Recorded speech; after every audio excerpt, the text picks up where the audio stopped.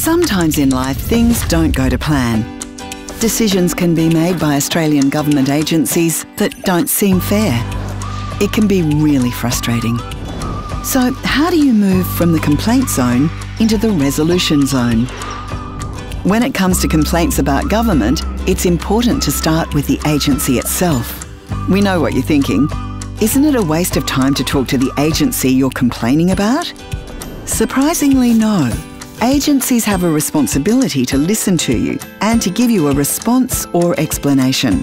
So, how do you start? First, let the agency know you've got a complaint.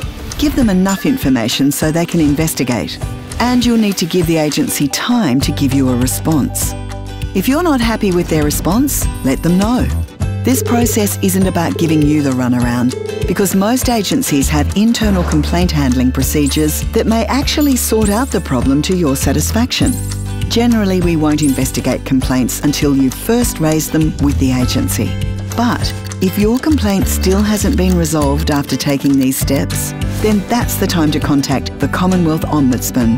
Part of our role is to investigate complaints about government services, to see if they're wrong, unlawful, or just plain unfair. We are independent and impartial. Simply go online and tell us about your complaint, what you've done to resolve it, and we'll look into it from there.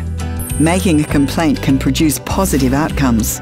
Not only is resolution for your situation possible, but the solution for your complaint can influence change, benefiting the wider community. To find out more, go to ombudsman.gov.au.